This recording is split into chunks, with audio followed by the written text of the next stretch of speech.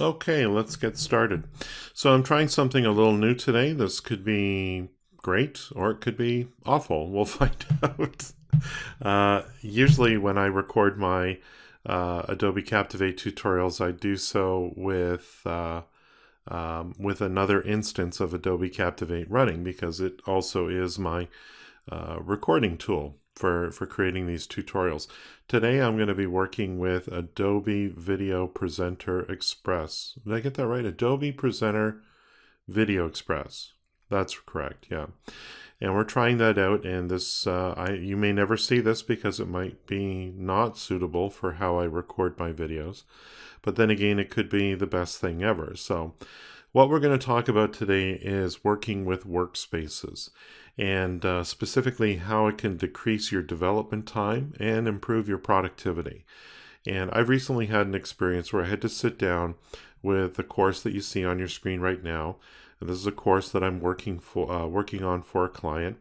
And unlike many of my other courses, this course required a regular narration rather than a text-to-speech narration, which I'm happy about because, of course, that makes for a better quality product.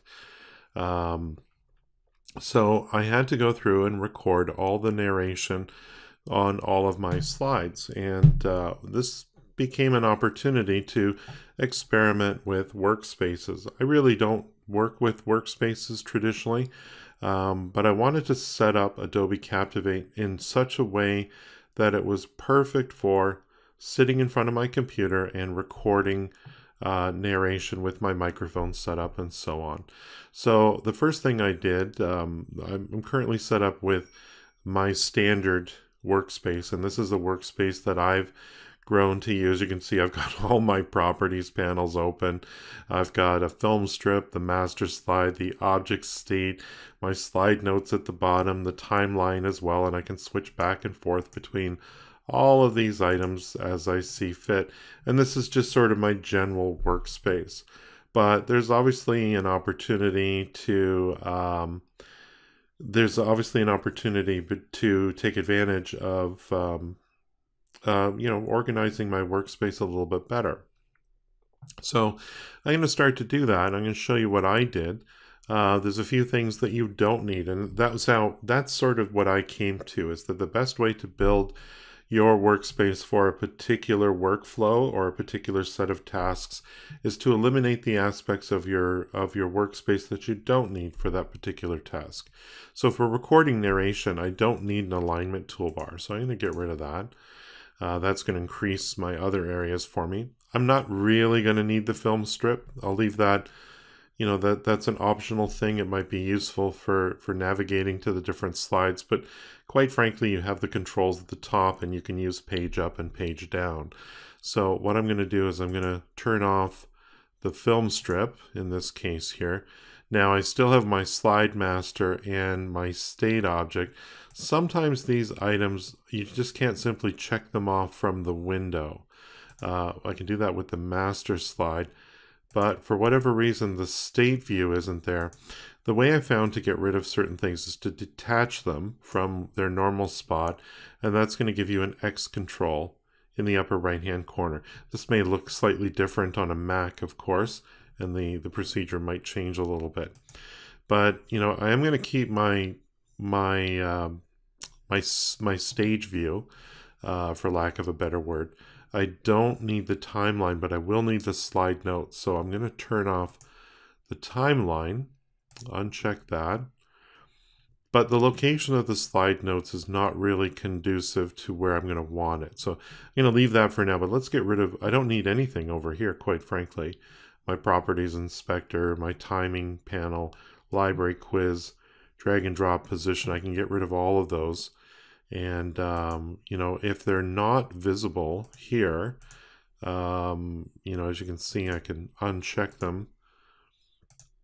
Like I said, the other way you can get rid of them is to just simply undock them and then close them manually. So keep slide notes. I'm going to uncheck drag and drop. I'm left with the position panel, and as you can see, there's no way to turn that off. So again, I've learned that if I detach it or undock it, and then I can close it manually here. And I was sort of thinking about the layout and, how would I want my slide notes to appear?